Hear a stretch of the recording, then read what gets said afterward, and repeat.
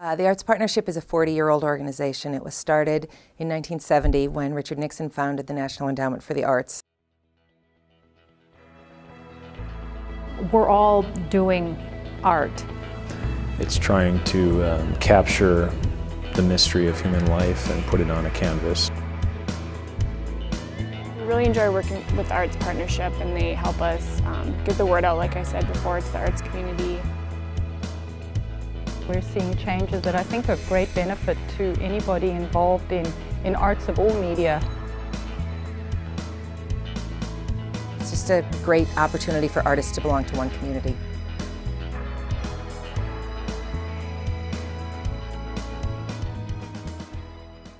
You know, I think one of the things that's most exciting about what the Arts Partnership is and represents and does is all of the different kinds of art that fall under our umbrella. The Arts Partnership, we have similar connections just because I deal with the visual artists and a lot of similar media people. We kind of cross paths and network in that sense. Sure, we are linked with the Arts Partnership. The arts and public gardens go hand in hand. We advertise in the Arts Pulse, and so that's one of the ways that they benefit us is they help us get the word out about our exhibits and events through their publication. The state arts organizations invested in a piece called Culture Pulse. And so if you wanted to come to our specific site, it's fmarea.culturepulse.org. And it's just the website for what's going on. My main involvement up to this point has been doing large-scale advertising through their publication. As far as the vision that I have moving forward, I just want to make sure that we are continuing to push the boundary of what art is. That it's not just the obvious dance, theater, music, that it's work that goes beyond traditional definitions. And if we can do that, then I think it opens doors for really exciting new collaborations between traditional artists and new artists or new mediums.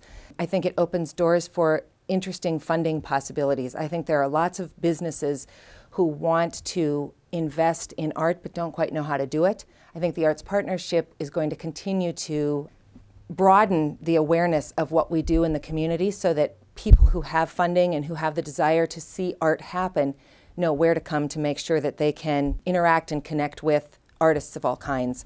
Concentrating more on the culture and development of culture and ideas and aesthetic appeal, more that direction than the commercial sense of the everyday media that we see, I guess.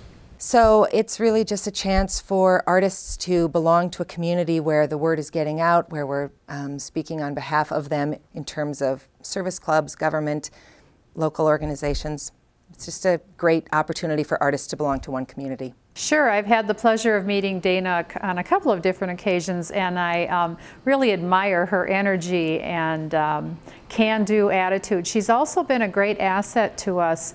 You know, many of us are just volunteers with these different organizations, and Dana brings a level of expertise to writing, grant writing, promotional pieces, those kinds of things, and she has an open door policy so that we're all able to tap into her experiences and her knowledge, which we have found very beneficial, and we're just getting started. Yeah, Dana I've known for several years. She's an enthusiastic person. I think that she'll have a lot of fresh ideas for the partnership. So we're seeing a lot of energy and leadership coming in the field of asking artists of all media and all types of collaborative media in the Red River Valley, what are you needing?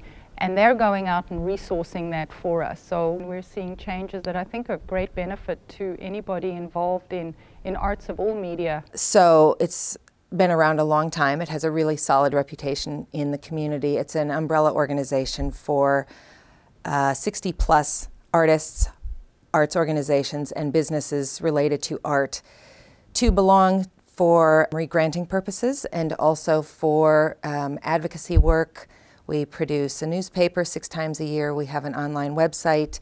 We also partner with other partners of the Arts Partnership. We will be having music events, symphony events, perhaps some plays. The long-range plan has a place for those kinds of things. We really enjoy working with the Arts Partnership, and they help us get the word out, like I said before, to the arts community. What makes this group exciting is just the broad spectrum of who we cover. And I really have had a lot of fun getting to know all of these various people who fall under what I get to do every day. It's a really remarkable experience.